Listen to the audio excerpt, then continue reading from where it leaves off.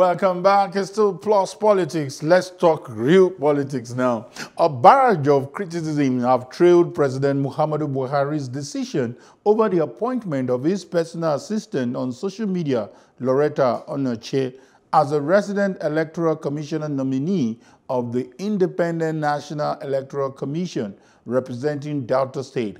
However, a senior advocate of Nigeria and human rights activist Femi Falana objected to this move, saying a card-carrying member of a registered political party is not fit for such a role.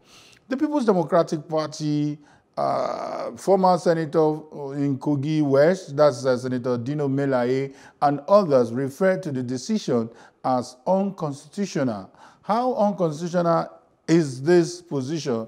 We'll be discussing that this evening, and we have joining us the Executive Director of Center for Democracy and Development, CDD, Idayat Hassan. Good evening, madam. Good evening. Yeah, good to have you.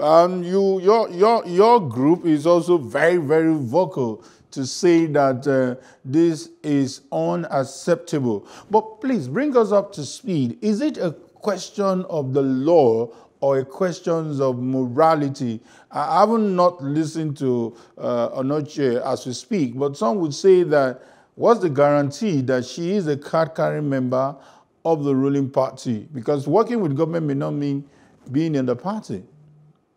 Yeah, I agree with that submission, but the fact remains that the Constitution is clear that a card-carrying member of a political party cannot be a member of INEC. Don't even forget that INEC itself has side, which is independent, and anybody like Onochie cannot be independent. That is if she's not a card-carrying member of APC. That's one. Has on several occasions impugned the integrity of elections. And this is well documented. During the 2019 elections, she put several fake news posts suggesting that the elections is compromised or defaming people. Such a person should not be seen to be a part of the election. And even her stance as an APC spokesperson depicts that she can never be independent. So why have such a person on the INEC commission? Don't forget, yes. No, continue. Let me allow you to finish your thoughts. This appointment is affecting the work we have done in the last 9 years. Since 2011, all the gains in our elections is being thrown down the drain with complete disregard to constitution and morality and good conscience. Okay. Having established that, even though we are yet to listen to her, to see her, I'll also agree with some of these views you've mentioned. But let's look at some scenarios. You know, when we talk about oath of neutrality, you remember the recent one that happened in Ondo State. Even when it was proven to be false, you know, when PDP raised the issue that the returning officer, we know that's an ad hoc job, returning officer is a crony of the sitting governor and is also from the same village of the governor. And the response of INEC then was, do not worry, the process is transparent. There is little or nothing that the officers can do. So if we have a transparent system, does it really matter? Because when you look at the fact that it's the president that will appoint, the president is not likely to appoint somebody he doesn't know. Don't you think so? I agree. And that is why there has been recommendations that this appointment should not be done by the president. Exactly. But this instance is different. It's a constitutional issue. It's a clear breach of the Constitution. Maybe the appointers did not note that there has been a change in the Constitution by virtue of the 2010 amendment, where a national commissioner or resident electoral commissioner is not meant to display partisan loyalty. Okay, what about the other point I also raised? Can we also have a process where there is little or nothing a human factor can do, talking about the electoral process itself? Even if we introduce all forms of technology into election, don't forget it is people who will man the technology. So if a person who has gone on social media to willfully spread fake news, impugning the integrity of elections, who is well documented both by local and international media of spreading fake news, is now representing a part of a country on the Electoral Commission. What do you expect will be the outcome of any such process? Okay, Idayat, can you help me? Let's assume that both of us are on the same page. Now, should that name even be read at all on the red chamber if all these are clear facts? Or are we having, because when you said that they've destroyed all the consolidation you've had in the next 9 years, I was going to disagree with you that she has not yet been screened. So why conclude that this battle has been lost? It's not lost, and we will not allow all gains we have made in the last 9 years to be lost. The problem is the mere suggestion, recommendation of a person of Lauretta is an anomaly. So it hasn't destroyed it yet? It's yet to destroy it, and we will not allow, as actors who have been part of the process, who have given a lot to strengthen the process, for such to happen. And you will see that there are a barrage of press statements, for press conferences, and there will be petitions to the Red Chamber to ensure that he is not considered. Because my worry with the issue you're raising, I'm seeing it beyond what is likely to happen and what will not happen to Lauretta. I'm looking at this idea of neutrality. You know, listening to Femi Falana, he was citing some sections of the Constitution that the person must not be partisan. And we have a situation, not just in Nigeria, everywhere, where you hardly see people who are not partisan. So is it about what you've written on Twitter or what these individuals have done? So how do we ensure non-partisan umpire? I remind you, madam, you remember in 2015 when Orubebe, accused the INEC chairman then, that Professor Jega, of being biased, of being partisan, of being sectional. He used all manner of derogatory words. But how do we even ensure that such words do not even come in at all? I think that we have to change the appointment process. The Waste Panel Committee report on electoral reform was clear, but that recommendation was not taken up. Secondly, also, you have to understand that we do not actually operate a mixed electoral system where you can have politicians, NGOs, experts in this country. Ours is a immediately independent, and this will not be the first time that a nomination has been rejected.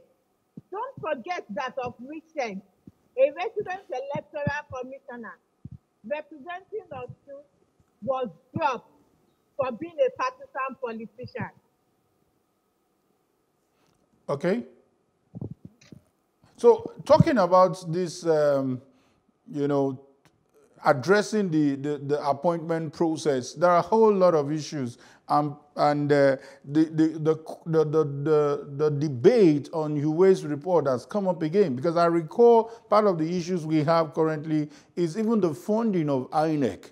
You know, the presidency or the executive will have to approve the funding, and there seems to be some kind of, some things that muzzle the Electoral Commission. So can you come up with some other suggestions apart from what Huawei's report has mentioned? And if you want to also dig up some of the recommendations on Huawei's report. So I'm saying that the funding is now part of the first consolidated fund. So they are on a first line charge. Interesting. It's only the process that is often stifled when they need additional funds. But since 2015, the National Assembly has worked towards ensuring that resources are gotten as at when due. Now, what is very important we do is, for instance, change the appointment process of the national commissioners and the resident electoral commissioners. Make the resident electoral commissioners, for instance, subject to Abuja, which is the National Commission, because they also have too much powers, and which is often abused. Create an electoral offences commission where there will be summary trial of all electoral malpractices during elections. In fact, change our system to the first past the post system, to that of proportional representation, such that we can change this winners change all attitude, which is affecting elections and governance in this country. There is a need for us to revisit the Waste Panel Commission report, the Unamani Electoral Reform report itself, and even start talking about the judiciary and the way cases, election petitions are handled in this country. By the time we have all those reform in places and we have good governance, we will not be having appointments which is unnecessarily eating up the polity like this. Okay, you just touched on one issue that I quickly want you to dwell more on, and that has to do with the role of the judiciary in this election. I will remind you some of those arguments we've also had in the past. I recall a governorship election case that has to do with Rivers State, and some people were saying, oh, if we have the likes of the wife of the former Rivers State governor, that's Justice, I'm trying to remember now, the former governor Maybe of Odili. Odili, and some people felt, and I'm asking, why should she be denied a role? She rose up to become a justice of the Supreme Court, and when a case has to do with being appointed, why should she be excused? Don't you think these are issues that we also need to address in ensuring neutrality? I think that the issue of appointment is not even the core issue. What is important is that election petitions are concluded before the swearing in of any elected officials. Secondly, is changing the burden of proof. The burden of proof is always on the petitioner, and that is unfavorable. The burden of proof should go back to INEC to show that he has actually conducted the elections properly in strict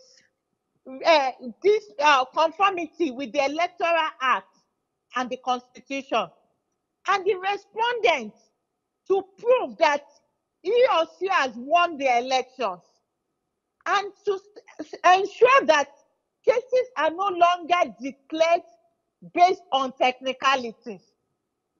Those three important reforms will go a long way in strengthening elections.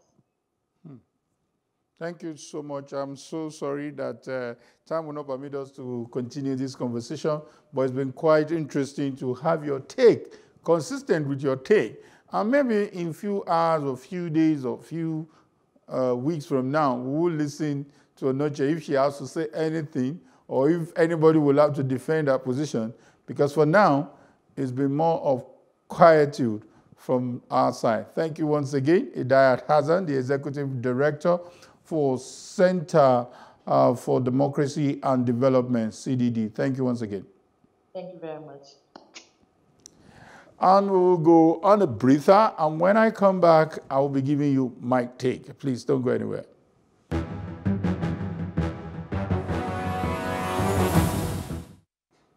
While the drums of criticism continue over this move by the presidency, we will await. We will support this move because even the party men in the ruling party are definitely quiet.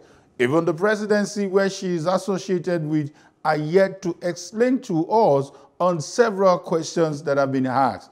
Probably this issue should not even be discussed or tabled on the floor of the Senate. You will wonder, what is the essence of fair hearing? What is the essence of being included? I advise the presidency to do the needful by dropping this name and let us not destroy the record, the good record that we've had so far about the Independent National Electoral Commission. I insist that Onochie should continue her job of what she's doing, and if our principal finds it very interesting and find her very useful, let her continue with her job as an SA and not resident electoral commissioner. And that's my take tonight. Plus Politics returns tomorrow at 7 p.m. on the same station. I remain yours truly, Kayode Ladende, saying bye for now.